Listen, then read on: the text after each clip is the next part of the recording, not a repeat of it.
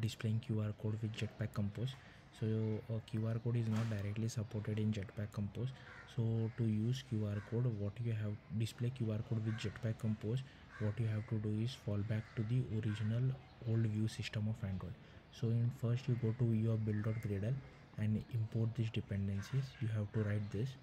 Next what you have to do is inside your composable file, all you have to do is copy paste this code from here till here. Okay, that's it.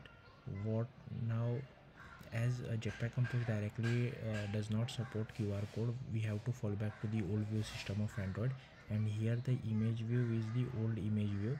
This is not a Jetpack Compose image view. So to use the old image view, we have to wrap it inside an Android view, and this is the size of the QR code.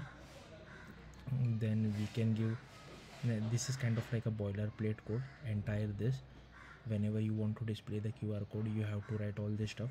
The only thing to note is that pass the text which you want to display on the QR code.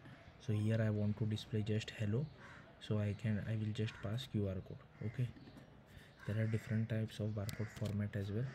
So if you check, you can display all this. Okay, I just want to display QR code in my case, and you later on you can give width and height according to your needs. So you can just copy paste this code in your project and display a QR code with Jetpack Compose. You can use this Android view within a scaffold or within a column, any kind of a composable, that is fine. So yeah, that's it for today's video. Thank you for watching. See you in the next one.